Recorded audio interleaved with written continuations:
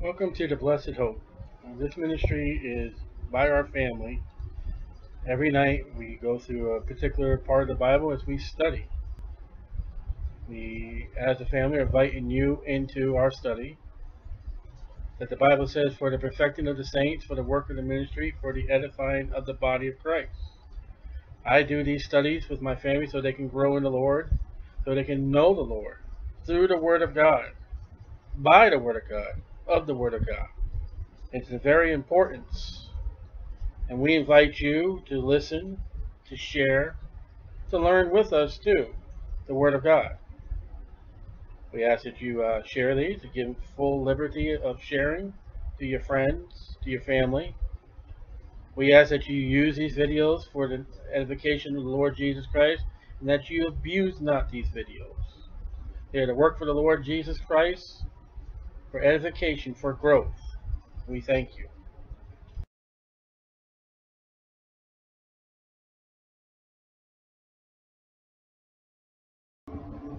Revelation chapter 1. Interesting book. The revelation of Jesus Christ. We can't even get into the first 5 words of this book. Because if your Bible says the revelation of St. John divine, that's not correct. Somebody didn't read the chapter 1, verse 1. Now let me tell you something. If you got a Bible, the Bible's inspired. The chapters, the verses, and the chapter headings are not. So if you got a chapter and it says a note, that note may be wrong. In a lot of your Bibles, when it comes to Second Advent and Jesus Christ and the church and all that, a lot of those notes, like Joel chapter 2, are wrong. So, the revelation of Jesus Christ, this is the name of the book.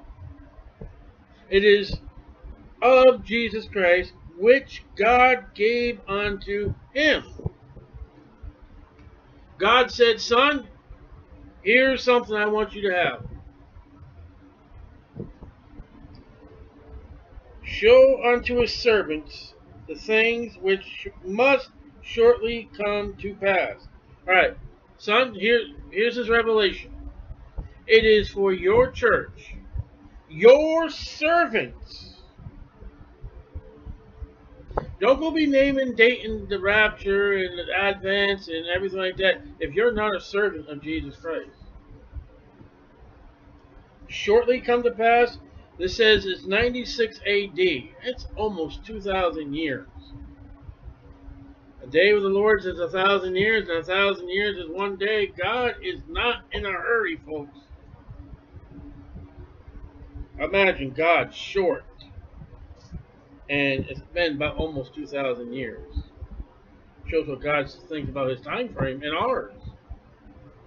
He sent and signified to make known the method, it by his angel, Jesus' angel, unto his servant John.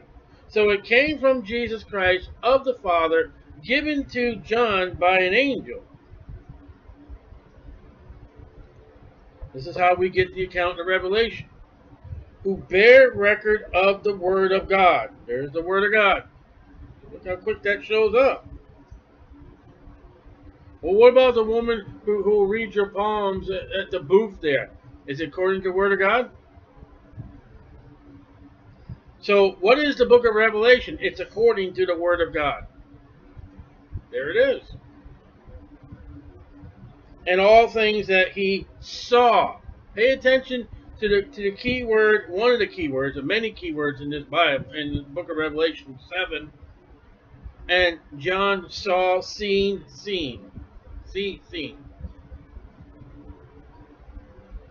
What John's going to write to us is an eyewitness testimony.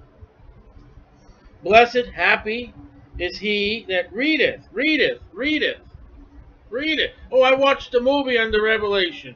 That's not reading. Readeth. And they that hear the words of this prophecy. And Paul said, faith cometh by hearing, and hearing by the word of God.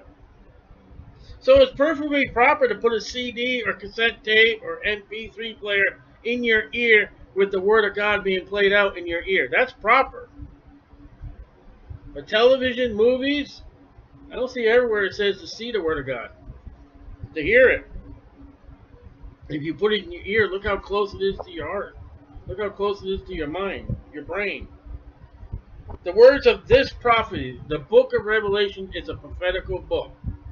If it hasn't happened, it will happen. Of God, given to Jesus Christ.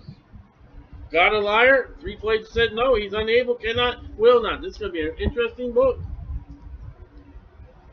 And keep those things which are written therein. Keep them. You memorize them. You know them. You hang on to them. You grasp them. You love them. For the time is at hand. Come on, Lord. 2,000 years? Come on, John. It's been 2,000 years.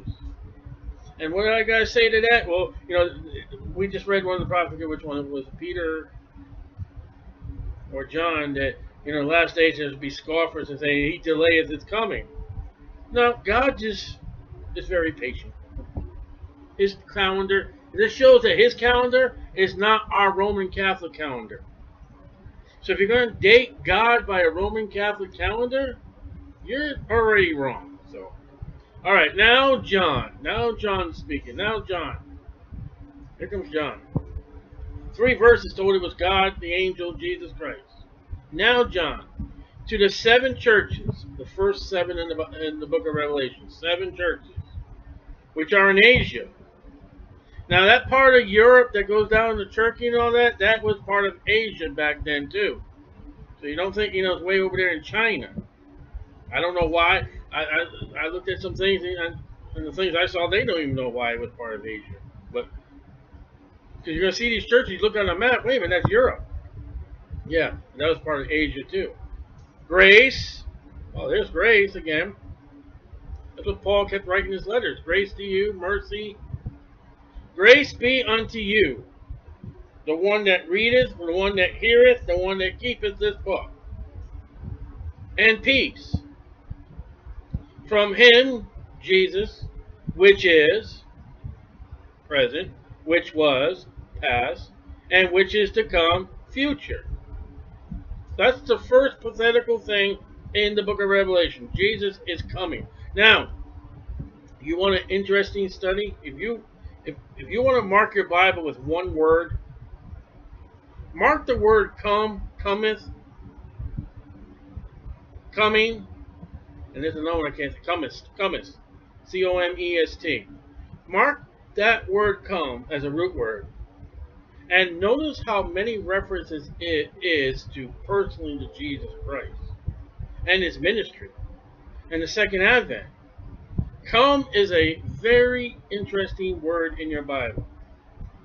And from the 7 spirits, what are they? I don't know. Which are before his throne. Those 7 spirits are before the throne of God. What are they? We'll see them when we get there, but they're spirits, so I don't know if we're going to see them. And from Jesus Christ. So the first part is God. Verse 4. And from Jesus Christ, the author of this book. There's the author of Revelation. So when they say it was written by the Apostle John, and they say 1:1, I don't know where they got John in 1:1. It was given to John. And John added to it what he saw. From Jesus Christ, who is the faithful witness. Well, there we go. So here's the book of Revelation. How do we know it's true? From the one that said, I'm the way, the truth, and the light. You can never go wrong with Jesus Christ standing in court and being on your side. And you better have that faithful witness when it comes to being in court before God the judge and say, Father, he's under the blood. And the Father will never question Jesus. Really? Is he? As the Father, so is the Son. They cannot lie. And the first begotten of the dead. Now, yes, Jesus died. rose again. There were resurrections in the Bible, but only Jesus Christ remained alive. Everybody else who had a resurrection in the Bible, they died again. Jesus Christ resurrected, and he's never going to die again. And the prince of the kings of the earth. Notice it says prince. It does not say king. Can we get that straight? Jesus is not king during the church age. He is never the king of the church. He's the king in the millennia under with the Jewish people under his reign, sitting on the throne of David. That's when he's king. Unto him that loved us, God, for God so loved the world that he gave his only begotten Son, and washed us from our sins in his own blood. Can we shoot the Jehovah Witnesses again? Can we go 66 books in the Bible and not shoot them with the Word of God? That God is Jesus and Jesus is God. There we go. Acts 20:28. That blood was God's blood. Now watch this one. Ready? And has made us. Now, who would this book be written to? Saved people. John. It's this side of Calvary. Made us kings. I'm a king. Not yet, but I am. In the millennium, for those who do reign with Christ, that do not deny him and do not lose their rewards in the millennial reign, they will be kings. Now, when we come back on horseback behind Jesus, what is the title that he's wearing? King of Kings. We're kings, but Jesus is the king. He ain't the king over us. We're his bride. The bride has her spot by the king as Queen Esther. Unless you want a sodomite marriage in the Bible. And that's not so. So we are given to be kings, right? Not right now. That's a future. Remember, this is a prophetic book. Kingship has not happened yet. And priest unto God and his Father. I am a priest of God right now, and my office is office of incense, the prayers to God for people, for myself, for my family, for lost ones, going out in the ministries and doing things. Like John the Baptist's father, which I can never remember, was doing when the book of Luke opens up. You know what you're doing when you pray for somebody? You are doing the same thing that the priest did. They would go in and pray. That's your priestly. You just don't call yourself father. Now, come on. You really think that when you give that widow gives that guy $25 or whatever they charge today to pray that guy out? You think they really pray? Really? But that's our office. I don't know if we're going to pray in the millennium. I don't know if people come up to me and say, "Can you pray?" I guess there's Jesus Christ. So the priestly part may be done when the millennium, when we become kings. Unto God and his Father. To him be glory and dominion forever and ever. That's not right now. Satan's ruling. Satan's in authority. He said to Jesus, if you fall down and worship me, I will give you this power, and Jesus never rebuked him. We have not had a born-again, Bible-believing president in the White House since the White House wasn't white before John Adams. I think that's when it came up, the White House. Abigail Adams doing the laundry in the living room, whatever it was. George Washington. I want to see a U.S. president come out before all and proclaim Jesus Christ is his Savior. Then I will believe it. I don't want to hear under the grapevine, over the grapevine, through the bushes, in the confessional booth. I want to hear them out of their own lips proclaim. Then I'll say we had a Christian president. Behold, he cometh. There's that word come. What's it talking about?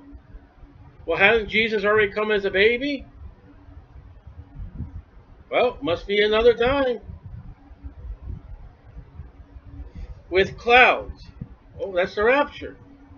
There we go. No. Every eye shall see him. That is not the rapture. Only those that are saved in Christ, dead and alive, that meet in the cloud, then we go to see Jesus. Nobody in the world, no one in the earth is going to see Jesus at that point. We will. Amen. Glory to God. That's blessed hope. But this is talking about at the second advent. This is yet to come.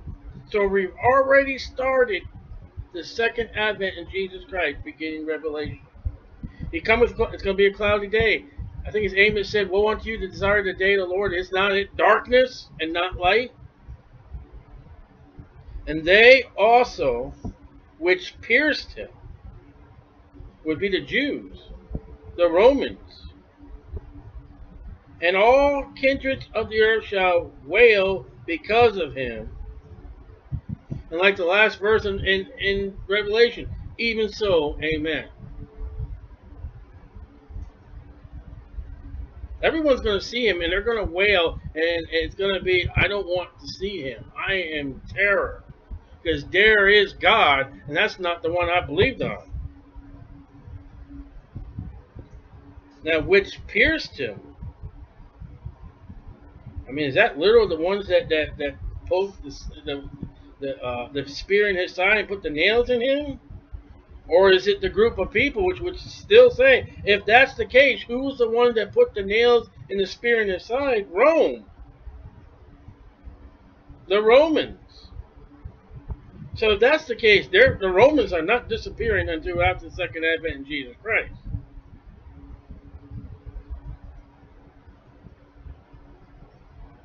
I am Alpha and Omega. Remember that. That's Jesus Christ. Revelation 22, 12, and 13. That is, okay, we're going to do a little Greek, okay? Let's get a little Greek. Here we go. Ready? Alpha is the letter A, like our alphabet. It's the first letter. Omega is the very last letter of the alphabet, like our Z. God wants us, if he wants us to know a language, he will tell us. Now, he's given the ability right now for us to know Greek. Alpha and Omega. That's your Greek for today. Now we go back to English. Press 1 for English.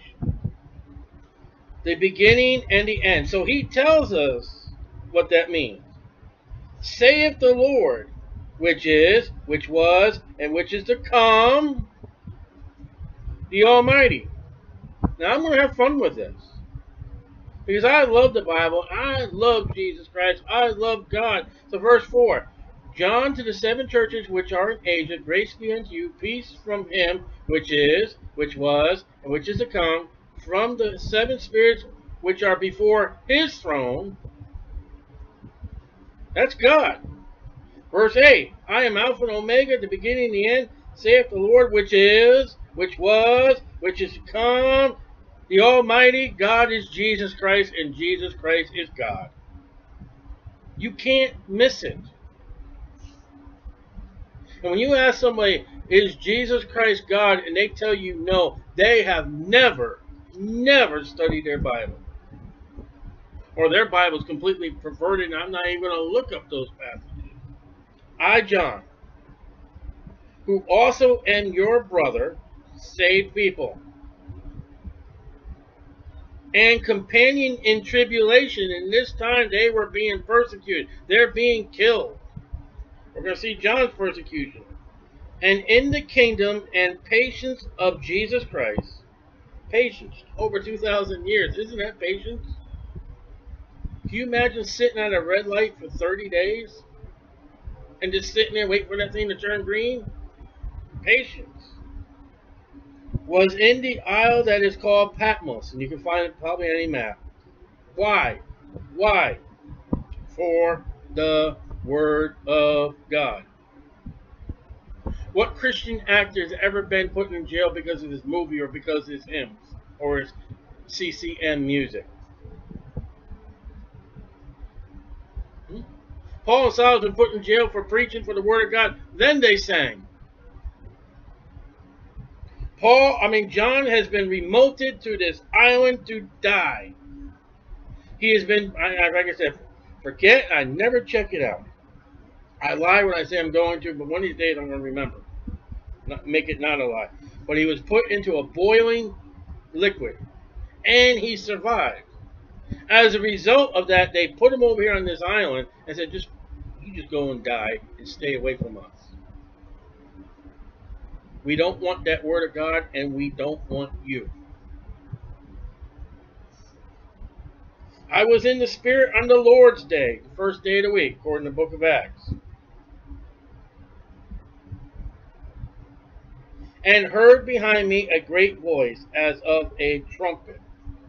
Check that one out through the Bible. The voice of the trumpet. Saying, I am Alpha and Omega. Who's that? Who's that voice of the trumpet? Jesus Christ. The first and the last. The Alpha and Omega. Beginning and the end. Verse 8. This is so good. This is so great. What thou seest, write in a book. He takes a look at something, and he takes his pencil, and he's writing firsthand. And send it unto the 7 churches which are in Asia. That's exactly how the epistles got out. They write it, they would mail it off to the churches, and the churches would read it. You are told how the epistles got to the churches, got to the people, and got to us.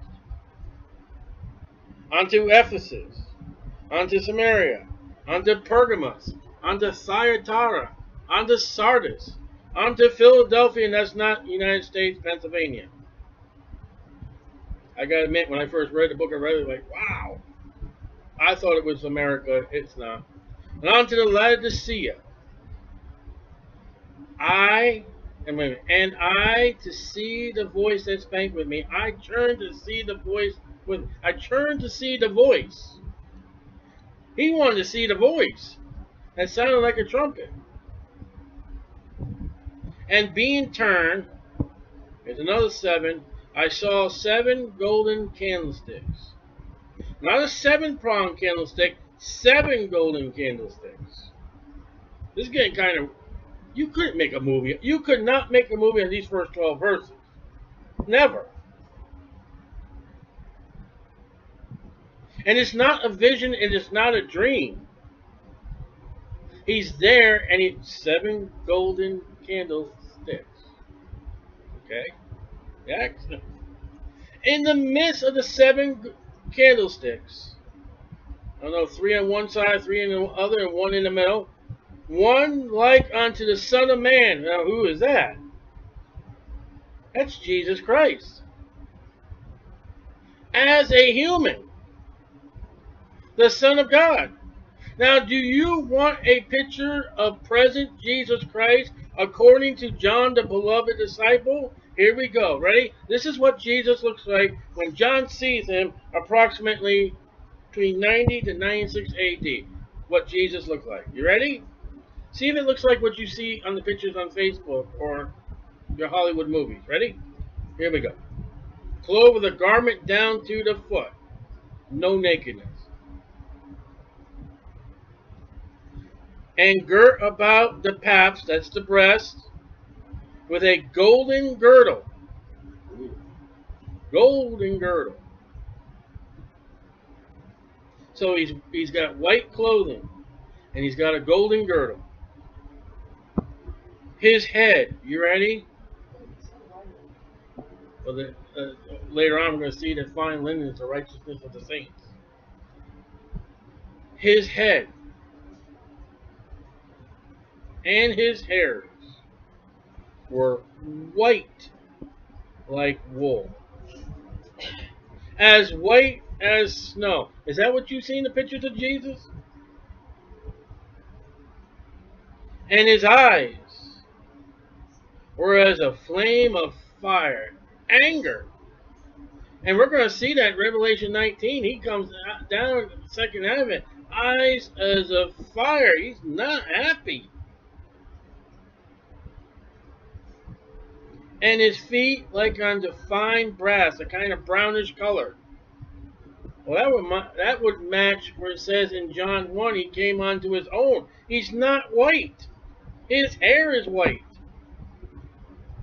As they burnt in a furnace. And that's how you work brass. You burn it in a furnace. It's been made pure. You burn it in a furnace to be pure. So His feet are pure. And yet the Bible says they still got the holes. And his voice as the sound of many waters. Have you ever heard that? Ever just sat by a lake, a stream, a river, just lay down and listen to that water flowing? That's what Jesus sounds like. And he had in his right hand 7 stars. Notice 7. 7 stars.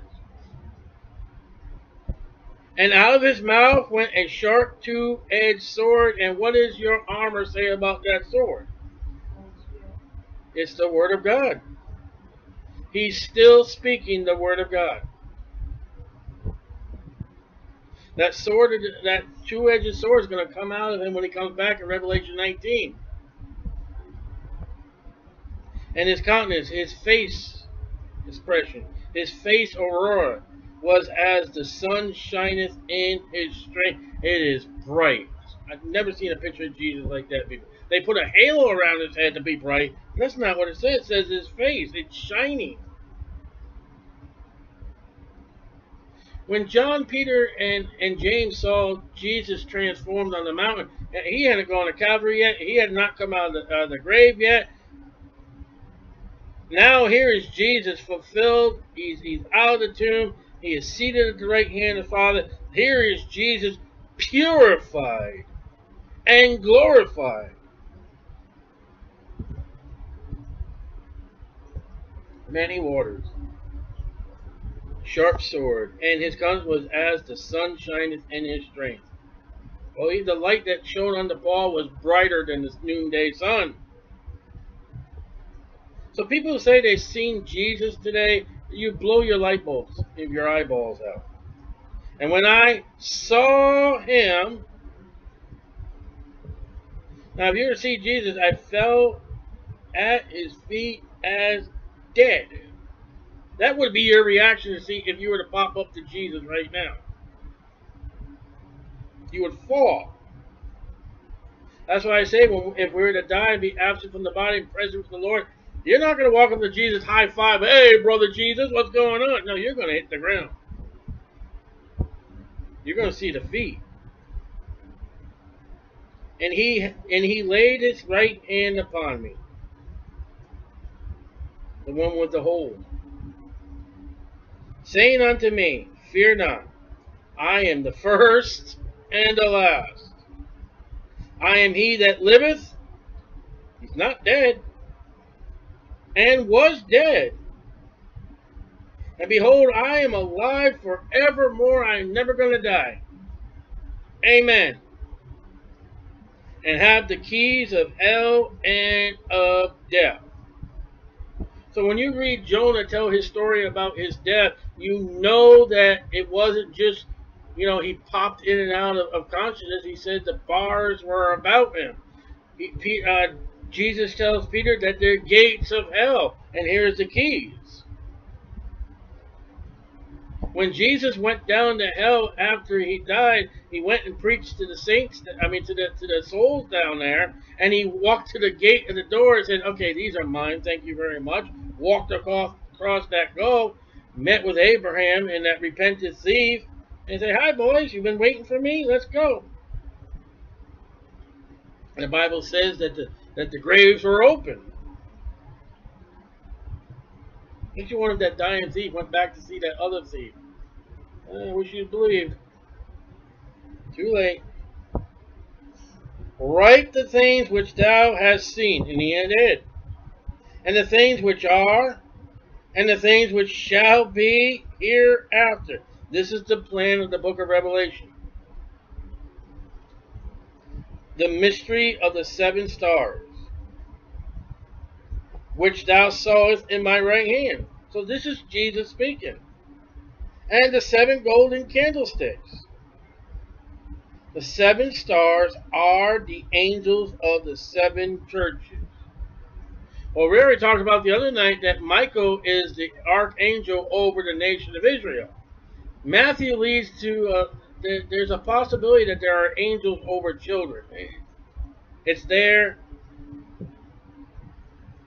But over each church age, the 7 churches of the church age period, there is an angel. There is an angel right now of Laodicea. Oh, he's sick and disgusted, but there's an angel. And the 7 candlesticks which thou sawest are the 7 churches. That's interesting because he's holding the stars, the angels, but he's not holding the churches. And that concludes chapter 1. We're going to get into great things, great words. Watch the words when you read the Bible. They're very important. The Holy Spirit chose the words that he wanted. Words are deleted out of modern Bibles. Important words are deleted out of modern Bibles.